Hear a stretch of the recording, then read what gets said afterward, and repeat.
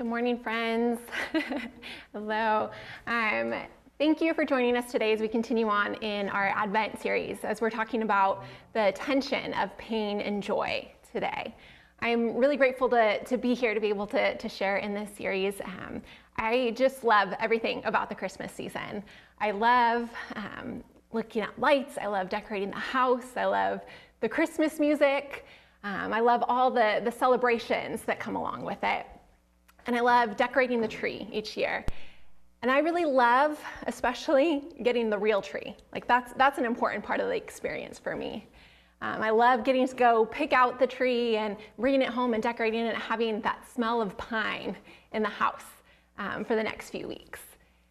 My husband, on the other hand, doesn't understand that this is part of the experience. He doesn't share my enthusiasm for all things Christmas. And so we have this debate in our home every year about the real tree or the fake tree. He would prefer to have the fake tree because it's less mess and less work. He just doesn't get that it's part of this whole magical experience. But luckily, because he loves me, he normally indulges me because he knows how much it means to me. And so this year, one of my Christmas dreams came true, and we actually got to go to a real Christmas tree farm and pick out our tree. And you know, growing up in Arizona and then living in Orange County all my adult life, I didn't know that this was an experience that was available to me. So I was so excited when I found out that there's actually a Christmas tree lot in Brea, just up the road. And so we were able to go and have the whole experience, you know, walking through the live trees, picking out the right one, and Matt actually got to cut it down himself. And even though it was 80 degrees and sunny and we were like sweating the whole time, it was still this magical experience, at least for me. I realized though, looking back, when we were getting out of the car at the Christmas tree farm, I had said something to my family along the lines of, like, okay, there's no grumpiness allowed, there's no whining, like we're gonna enjoy this is gonna be a magical experience.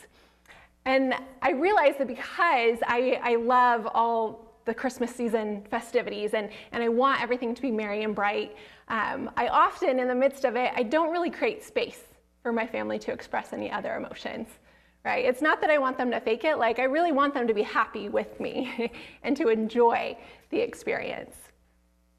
And so we see in the Christmas season, there's often these festivities that really, that's not the joy that we talk about in this Advent season. That's really manufactured merriment. And there's nothing wrong with that. Like I said, I love that. It brings me lots of happy feelings. But there's nothing lasting about that. And if we just focus on that manufactured merriment, it's gonna end up being pretty empty. It's gonna be a distraction from what this Christmas season is really all about. Or we're gonna have these high expectations of what the experience is supposed to be like. And if anything goes wrong, we're left disappointed. And at the end of the season, we pack up all the decorations and we put it away and we just sink back into our reality. And there's nothing lasting about that. But that is why I love Advent. Because Advent is where all the Christmas cheer meets the struggle of our everyday life. It's where that sweet baby Jesus in the manger meets our current reality. And we can be honest that our current reality is pretty far from that Christmas cheer. It's been a hard year. It's been a year that's been marked by a lot of pain and loss for a lot of people. You know, there are people who have lost loved ones in the midst of this pandemic, people dealing with sickness, people who have lost jobs and income, and all of us who have just lost our normal way of doing things. And I think specifically of the medical professionals in our community. And we have seen them as they have struggled each day going to work. We've seen that pain as they are caring for their COVID patients, seen them suffering, seen the death. This season right now is marked by a lot of pain. We see these dismal circumstances. But if we look back on Jesus' birth, we see that that came in the midst of some pretty dismal circumstances as well. When Jesus' birth was announced, the Jewish people had been living under foreign occupation and oppression for generations. They were waiting for someone to come and rescue them out of their pain. And I'm sure that they felt like God had just been silent for so many years. I'm sure they wondered if God had just forgotten about them. But it was in the midst of these circumstances that Jesus' birth was announced. And we read in Luke 2:10 through 11, as the angels come and proclaim Jesus' birth to the shepherds, they say, "I bring you good news that will cause great joy for all the people. Today in the town of David, a Savior has been born to you. He is Christ the Lord." This was cause for great joy. And we see that joy in the midst of the people who heard about Jesus' birth. We see it in the shepherds who were so excited that they left their sheep and ran to find this baby Jesus. We see it in Simeon, a devout man who spent his time in the temple, and he had been waiting his whole life for this Savior to be born. And once he hears the news of Jesus' birth and he sees him, he says, "I can die in peace. Like my life has reached fulfillment because I have seen the coming of our Savior." We see it in the Magi, who were overjoyed when they saw this star in the sky. These men were not even Jewish. They were astronomers from another country in the East. But they saw this star and they knew that it was important. They knew that it was cause for celebration. So they traveled all those miles to find this baby Jesus so that they could celebrate. And the reason that all these people had so much joy is because they knew the promises that God had given about this baby. He was this Messiah that they had been waiting for. He was the rescuer. So there was joy over this promise that had been fulfilled. And yet their circumstances didn't change. The oppression and occupation didn't end with Jesus' birth. There ended up being a genocide after Jesus' birth because Herod couldn't stand the thought of this baby king, and he was threatened, and he ordered that all the baby boys would be killed. And so the Holy Family became refugees. They had to flee for their lives. They escaped in the middle of the night to Egypt so that they could protect their baby. And yet, even though Jesus' birth didn't change things right away, and even though they were still in the midst of these painful circumstances, they still knew that they had cause for great joy. And that's because this promised Redeemer and Savior was not just about changing their circumstances, but it was this sign of God's love for them. This was a sign of God's kindness and mercy in the midst of their pain. This was a sign that God had not forgotten about them, but that he saw them in their pain, and he sent someone to come and to take the wrong things and make them right. He had come, God himself had come, and he was present with them in the midst of their pain. And so they rejoiced because Jesus' birth reminded them of all the good that God had done for them in the past. It reminded them that God was present with them right now in their pain. And it promised that he would continue to heal and restore. And so their joy was found in the recognition of God's love and presence and goodness. And that is the source of our joy as well. When we talk about the joy we have in Christ, it's not that manufactured merriment of the Christmas season. And it's not about our circumstances lining up just right. But joy is deeper and richer and more transcendent than all that. We have joy because we know that God is with us in the waiting and in the pain and in our grieving. We know that God will not let this pain last forever, that he is going to continue to heal and restore. And we know that God is good. We can see his goodness even in the midst of our circumstances. And yet we have to be intentional about seeking and acknowledging God's love and presence and goodness. Because there's times that it's hard to see. especially when we're in the midst of our pain, sometimes we might just focus on all the things that are wrong. Henry Nouwen wrote, "Joy does not simply happen to us. We have to choose joy and keep choosing it every day. It is a choice based on the knowledge that we belong to God and have found in God our refuge and our safety, and that nothing, not even death, can take God away from us." I have to give some credit to Tom Cho, because I saw him post part of that quote on Instagram, and so I had to look it up because it was so good. But it's true. We have to be intentional about seeking joy. We have to look for it. We need to sit with God and ask him to show us his goodness in the midst of our pain. We need to be able to remember what he's done in the past and trust that he's going to continue to work out his goodness and kindness in the future. And it's important to recognize that this joy does not mean that we are always happy. I once had someone tell me that if we have Jesus in our lives, that we never have to have a bad day. And that just didn't ring true for me. It felt empty. I understand the sentiment behind it, but the idea that just because we have Jesus that we're not gonna go through the gamut of emotions, that we're not gonna experience pain and frustration and anger is just not true.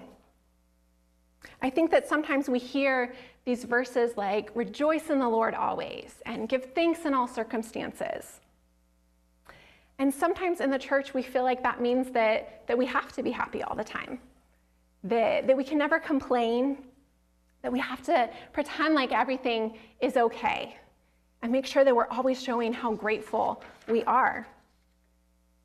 And sometimes we see the other side of that, where there might be an acknowledgement of the pain and the brokenness that we live in, but there's just this focus on, oh, but one day we're going to be in heaven and we won't have that anymore. So it's like this idea that because we know where we're going, the pain that people experience right here and now on earth, it doesn't really matter. But neither of those expressions get to the heart of joy. It's true that we have a lot to be grateful for right now. And it's true that someday we will experience this joy in full. That is part of the now and not yet of God's kingdom. But joy does not ignore or cancel out our pain. Pain is part of the human experience, and it's part of our spiritual experience too. And we see that all throughout Scripture. We've got Psalms of Lament, we've got the book of Lamentations, a whole book devoted to lament. We see it in the story of Job as he's arguing with God and asking why he would allow such pain. And even after Jesus arrives on the scene, we still continue to see this mourning. In Matthew 5:4, Jesus says, "Blessed are those who mourn, for they will be comforted." In Romans 12:15, Paul says, "Rejoice with those who rejoice, but also mourn with those who mourn." And I think we especially see it so clearly in the life of Jesus. He modeled for us this tension of joy and pain. We see him weeping over Lazarus, his friend who had died. We see him weeping over Jerusalem as he considers the pain and destruction that's been caused by their sin. And we see Jesus as he's in the Garden of Gethsemane, and he is agonizing over the torture and the death that is to come, and he's begging God to take it away. So for me, verses like these are so freeing, because we see that Jesus felt pain and he allowed himself to grieve. And so if Jesus, the one who knows what is to come, he knows the glory and the joy that awaits him, that awaits his creation, if even he can weep and grieve and beg God to take away his pain, then it's okay for us to do that too. We have the freedom to feel what we feel. Joy doesn't mean that we have to stuff down our emotions, that we have to pretend like everything's okay, or that we have to focus just on the silver lining. The joy of the Lord is much deeper than that, and it holds space for pain. And in fact, I think it is necessary for joy that you do hold space for pain. Brené Brown writes that when we numb the dark, we numb the light, which is to say that we can't just numb the bad feelings. When we open our heart up to joy, we also open it up to the risk of pain. But when we try to suppress the pain, we actually cut ourselves off from the joy as well. At the end of Jesus' life, he gives his disciples this really beautiful image of what the tension of pain and joy looks like as he prepares them for his death. In John 16, 20-22, Jesus says, "Very truly I tell you, you will weep and mourn, but the world will rejoice. You will have pain, but your pain will turn into joy. When a woman is in labor, she has pain because her hour has come.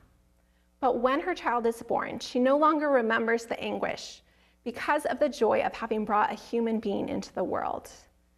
So you have pain now, but I will see you again, and your hearts will rejoice, and no one will take your joy from you." And this illustration of childbirth, this really resonates with me because I've had that experience.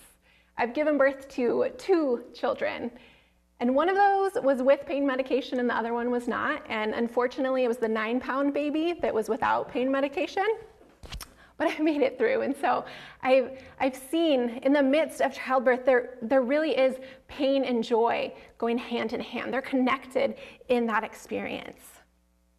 There is intense pain like I've never felt before. And there comes a moment, or maybe many moments within childbirth, where you feel like it's just too intense and you're not sure if you can go on. You're not sure if you have the strength to make it through. But there's also this joy in knowing that very soon that you are going to see your child. When you have been waiting for 9 months for this child that's growing inside of you, and you're imagining what they're going to look like. You're imagining what their personality is going to be like. You imagine holding them in your arms.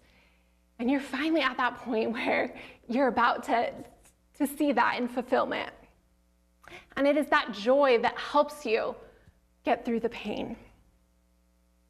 And yet you can't ignore the pain, right? There are things, techniques that you might have to help you manage the pain, but you can't ignore it. It is there and it is intense and it is real. But the interesting thing about pain in childbirth is that it's actually the pain that leads you.